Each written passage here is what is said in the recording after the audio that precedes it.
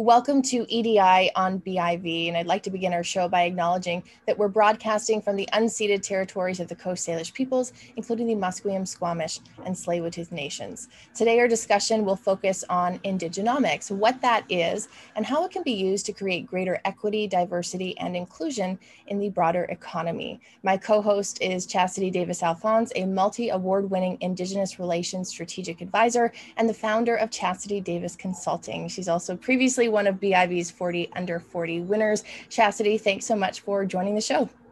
Thanks for having me here. Our guest today is Anne Hilton, an international Indigenous business leader, speaker, advisor, and facilitator. She's the founder and CEO of the Indigenomics Institute and the author of the newly released book, Indigenomics, Taking a Seat at the Economic Table, which is now available. Anne, great to have you on the show. Thanks for joining us. Thank you very much. Why don't we start our conversation by discussing what Indigenomics is and why it's a term and a concept business leaders should really be familiarizing themselves with? Absolutely, thank you.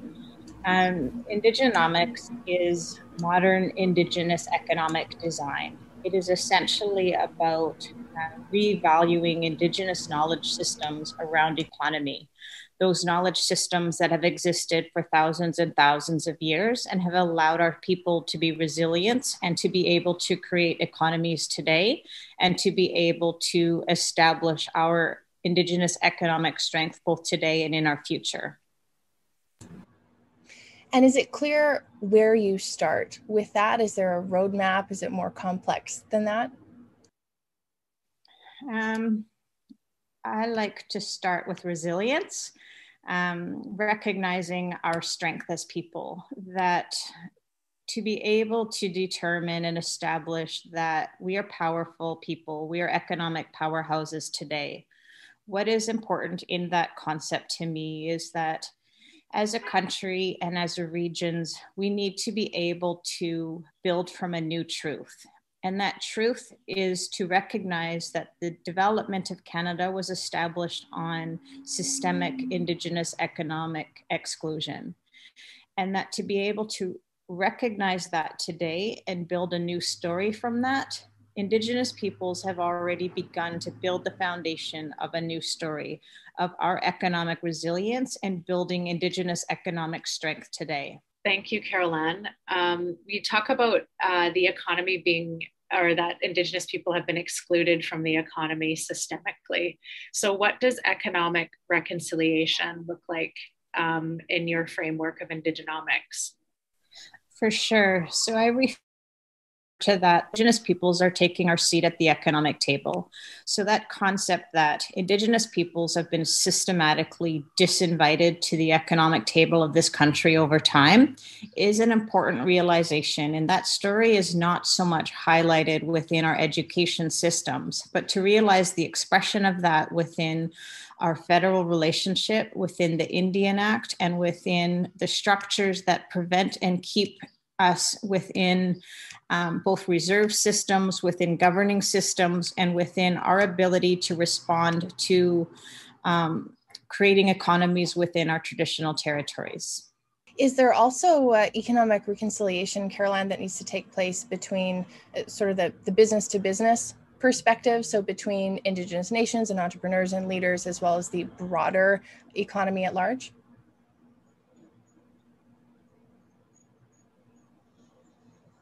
Yeah, absolutely. I refer to Indigenous. There was programs and services. Today we're a budget day federally.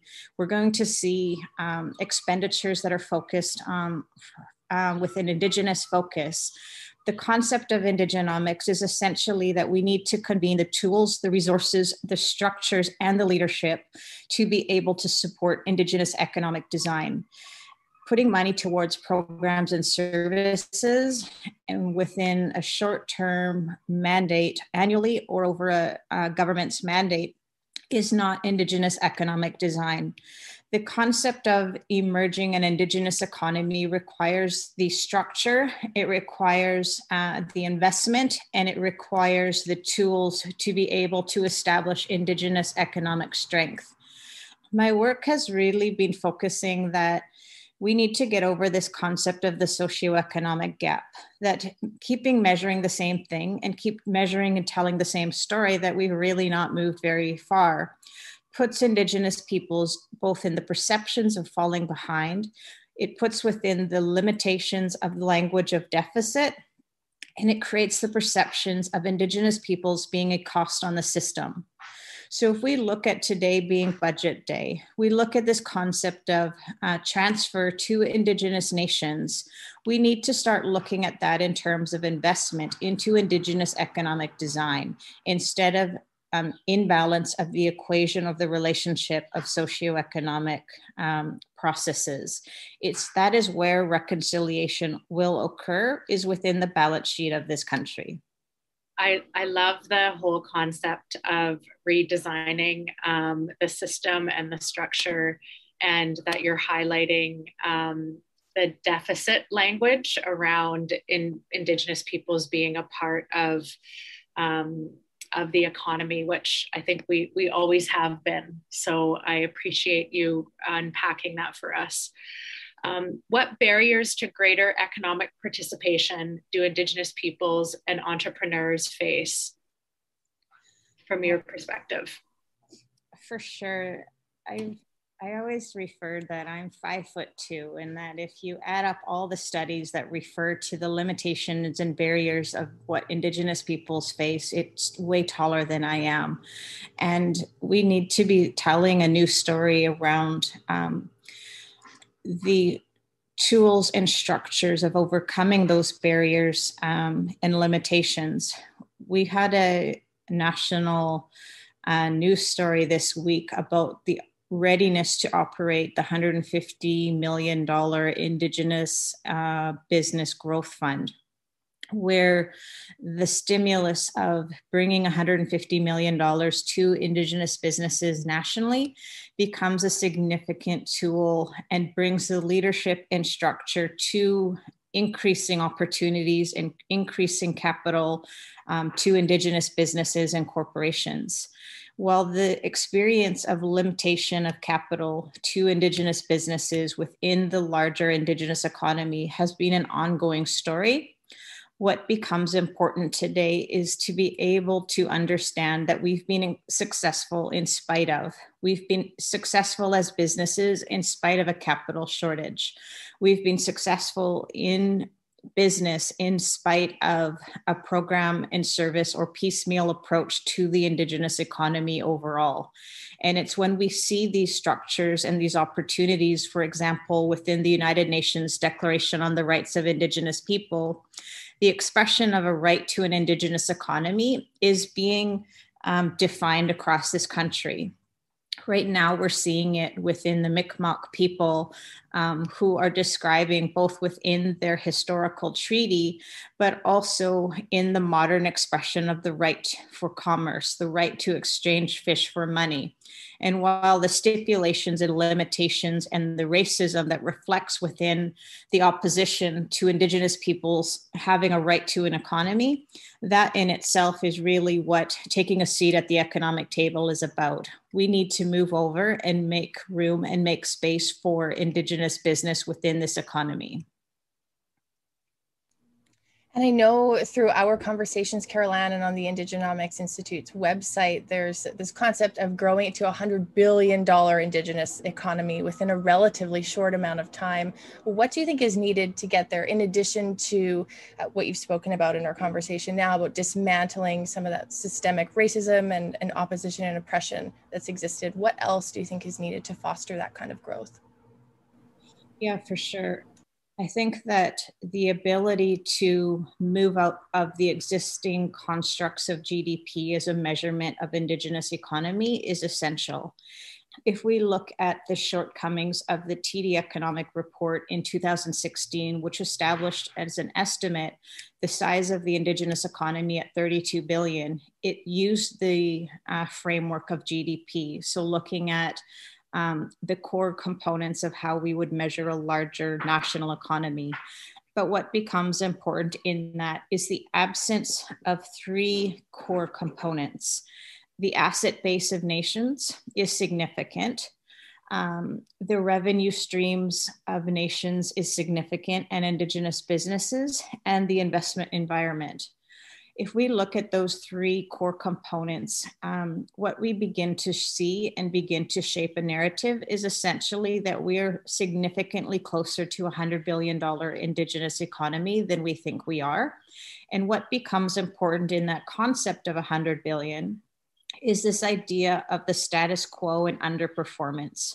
Without a forward-looking target of 100 billion, allows the conditions of lack of attention to design of the Indigenous economy, lack of focus in terms of investment in the structures and tools of it, and also the shortcomings of data and the shortcomings of metric systems of itself.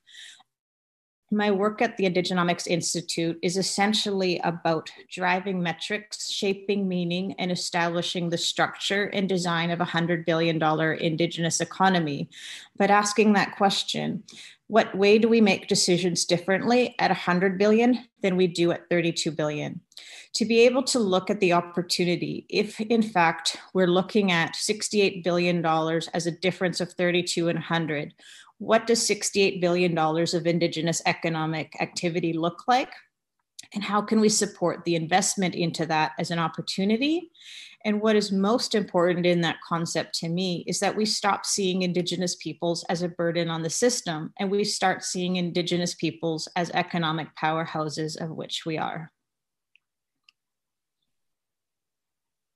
That's really inspiring to hear that we are closer than we think we are. Can you give us any early examples of any early adopters or anything that's shifting in the federal government or in the business community since you've been sharing the concept of Indigenomics and implementing it in our country? I think one important process is the federal government moving forward on the concept of a 5% national Indigenous procurement target. To be able to look at 5% of national procurement to be Indigenous focused in itself essentially expresses as close to $1 billion annually of Indigenous economic activity going to our businesses nationally, which is significant. To be able to understand that as an annual contribution to this concept of 100 billion, we begin to see and shape pathways towards that possibility. I did a piece of work recently where I identified a $100 billion tour, where I started to look at nations that were doing business and revenue generation within major projects over $1 billion. We look right here in Vancouver, we see Squamish Nation, who essentially has the ability to change the skyline of a world-class city, to realize through real estate development, ownership, equity, capital, and the development of a significant project, that the skyline of a city as that we know it represents and is shifted and tells a new story of Indigenous economic empowerment. And finally, I think another example, we look to the Yukon government, who's established a very strong pathway to Indigenous procurement within the regional or the territorial government. So realizing procurement as a pathway for Indigenous inclusion is a significant tool of Indigenous business success and leadership. I'm reflecting on a couple of the things you said, Caroline, that really struck me. One is the language that's used and how that tells the wrong narrative, and also the metrics that are used and how that doesn't capture the growth that could be or that's happening right now. From a research point of view, is there any low-hanging fruit, so to speak, areas that should be being captured by research, areas where we need more data to tell the right kinds of stories and narratives? I'm thinking about if we have anyone in educational institutions or any businesses that would put out these reports that aren't necessarily telling the full picture, what might be some areas that would be ripe ground to cover? Yeah, for sure. I'm going to be releasing a report through the Institute that's called Shaping Money, Meaning, and Metrics in the Emerging $100 Billion Indigenous Economy, essentially using a wellness framework. the concept isn't about 100 billion for the sake of Indigenous economic growth. It's 100 billion to what is the formation of that as a foundation of wellness for our communities.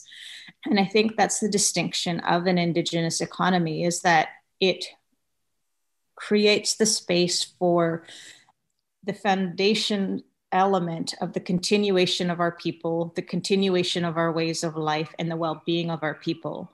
So shaping money, meaning, and metrics in the 100 billion as an exercise of looking at that in describing a wellness-based economy. The other component, I think, is we'll be working on a $100 billion national economic study within this 2021 year. And I think that being able to demonstrate Indigenous economic strength instead of socioeconomic gap is a seismic insertion essentially into Canada's reality to make new decisions, new beliefs, and new actions based on Indigenous economic strength.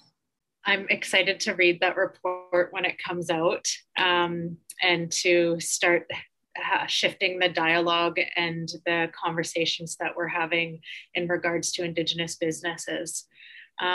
What are some meaningful ways for corporations and corporate leaders to support the growth of the Indigenous economy? For sure. I refer to the work I do at the Indigenomics Institute. I describe what's called an Indigenomics economic mix. So it's really about shifting the language and looking at places of opportunity. The concept is essentially 12 levers or enablers of Indigenous economic growth and design. Some of those levers include equity ownership, where we see groups like the First Nations Major Project Coalition who are facilitating the economic space and capacity for nations to participate as equity owners within major projects. That is a significant development within this country, where we're seeing examples out of Winnipeg where nations, collections of nations are owning entire significant pieces of infrastructure, such as rail lines, where we're understanding the role of Indigenous peoples as a concept of value creation in a region and in a major project. Other examples within this concept of the Indigenomics economic mix include capital, technology, clean energy, procurement, trade, entrepreneurship, but looking at these as places of investment, looking at these as places of the creation of Indigenous economic space and partnership and investment. That in itself is shifting towards seeing Indigenous peoples as a strategic opportunity and the space to develop partnerships with. I'd be remiss, Caroline, if I didn't ask you at least a little bit about your book. Tell us first how it's being received and any feedback you've heard, and second, what you hope readers take away from the book. Yeah, for sure. I'm super excited to see the book really generating positive conversations. Taking a seat at the economic table is one part telling a story of the development of Canada and the exclusion of Indigenous peoples. And the other part is building the metaphor of the table, and building that is essentially an invitation into our own leadership. We have a choice in front of us. Our ability to facilitate Indigenous business relationships, it becomes fundamental to understand that the future of our regions and the future of our country is intrinsically now tied to Indigenous economic success. The legal environment has shifted so substantially that the development of Indigenous economic inclusion has happened at such a rapid pace. I look to the work of Bill Gallagher, a lawyer based out of Toronto, who describes Indigenous peoples as resource rulers within this country. And he describes that it's close to 300 cases where Indigenous peoples have won within the courtrooms of this country. Realizing that this legal relationship that was not dealt with appropriately early in the development of Canada is now expressing itself, and it's creating new economic space for Indigenous peoples today. And that's really fundamental to this concept that Indigenous peoples are taking our seat at the economic table. And it can be met with racism, it can be met with fear, or it can be met with leadership and insight to further investment, design, and inclusion.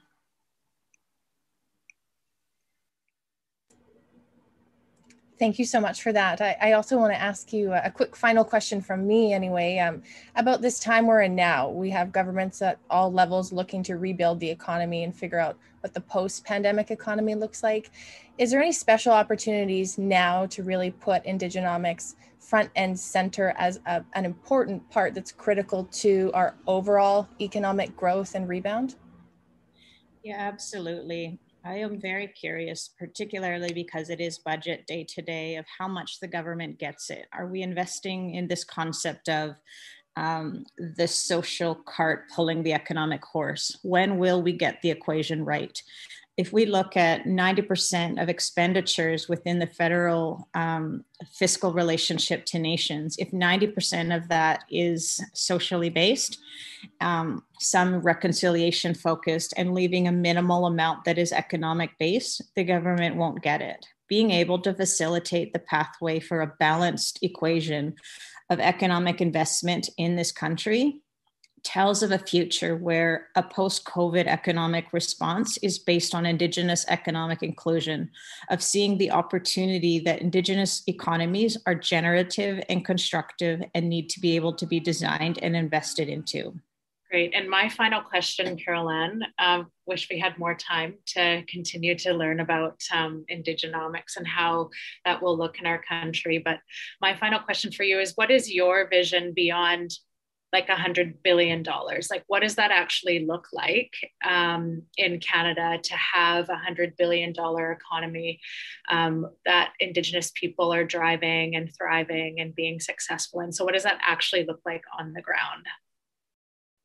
Yeah, for sure. I love that. I think that it's really about that the visible structures of Indigenous ownership, Indigenous-led institutions, the ability to understand the requirement of a national Indigenous economic institution, where the ability to measure economic strength is the core language used within this country instead of the socioeconomic gap.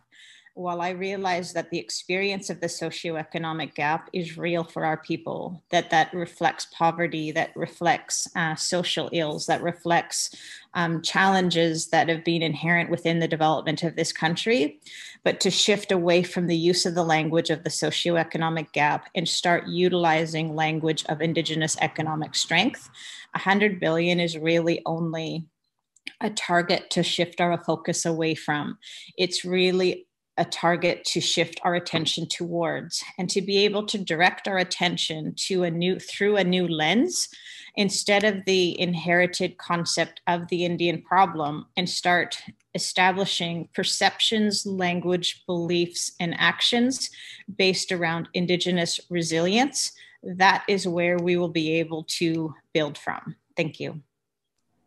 Thank you so much for joining us, Carol-Anne. That's a powerful and inspiring vision. And hopefully we have the opportunity to have you back on this podcast, perhaps after you release that upcoming report. So it would be really interesting to see the findings in that and recommendations in that. But for now, thanks for your time. Yeah, we'll be expecting to release the report at my upcoming virtual forum on June 22nd and 23rd. So it'll be good. I think it will be well received. Thank you. Thank you, Carol-Anne. Looking forward to it. Thank you. And thank you, Chastity, for joining me as a co-host on the show. Really appreciate it. Happy to be here. Our guest today is Anne Hilton. She is the founder and CEO of the Indigenomics Institute, and her book is now out and available for purchase. It's Indigenomics, Taking a Seat at the Economic Table. My co-host today, Chastity Davis-Alphonse, founder of Chastity Davis Consulting. And this has been EDI on BIV. I'm Hayley Woodin. Thanks so much for joining us. We'll be back with a new episode of our show next Tuesday.